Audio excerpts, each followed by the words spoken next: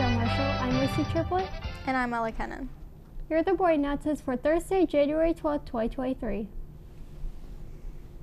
Students, please be sure you're checking your email regularly.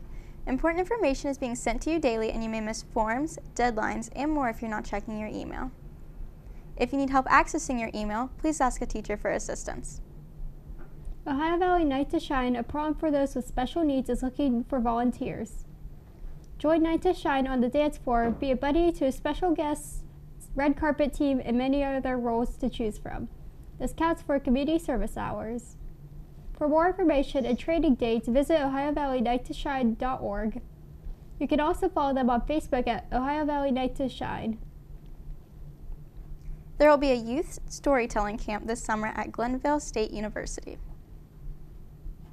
This is a week-long workshop that is open to the incoming 9th through 12th grade students, as well as new high school graduates.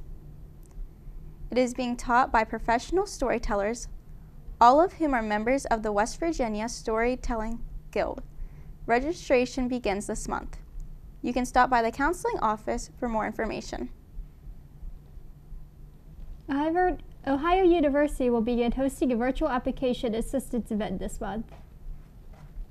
The event will take place on Thursday, January 31st with drop-in hours from 3 to 5 p.m.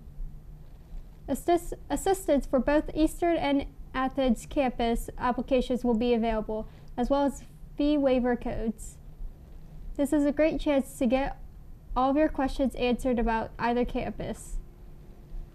As a reminder, February 1st is the rolling admission deadline for the Athens campus, so this is a perfect event for any student who would like to apply to either campus. Check your email for a link to register. Now let's take a look at today's events. The bowling team will be hosting Wheeling Central Catholic High School at its home location at St. Clair Lanes. Meanwhile, the swim team will host multiple opponents at Four Seasons Pool. The meet will begin at 6 p.m. Finally, the girls' basketball teams will host Steubenville High School tonight at Monarch Fieldhouse. The JV game tips off at 5:45 p.m. and the varsity game will follow. For a complete list of this event, check out the Athletics tab on the John Marshall High School website. Now let's take a look at today's lunch menu. Both Monarch Lane and Pride Alley will be serving quesadillas. In the hot sandwich line, you could get a burrito. In the cold sandwich line, you could get ham and cheese on pretzel bun or a wild butter and jelly sandwich. There will also be a pizza variety offered in the pizza line. Today's salad entree will be chicken Caesar salad.